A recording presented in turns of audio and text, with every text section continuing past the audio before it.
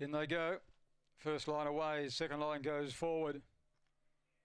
Green line through, Bunny travels. We're all set for race 6.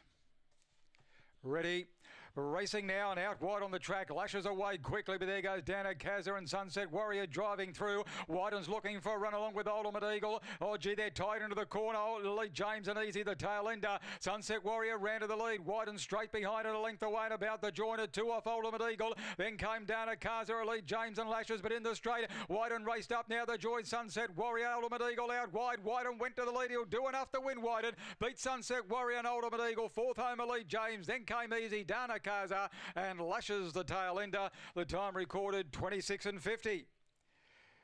Well, they were very tight early. He was just behind them looking for runs. Handled himself well, Wyden, and he's done enough to get home. By Fabregas at a Zippy Chicky. He's raced by Todd Hanson, trained by Shane Poolbrook. And it's win number 3 from 4 at the track. So it is a track that he goes very well out here, Wyden. Number 1 has run second, Sunset Warrior. Led him up, Michael Clayton. And 4, Ultimate Eagle.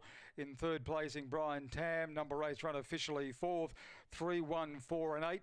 1.5 by 2.5. A length and a half by 2.5. The margins, sectionals there of 10.09, 19.81.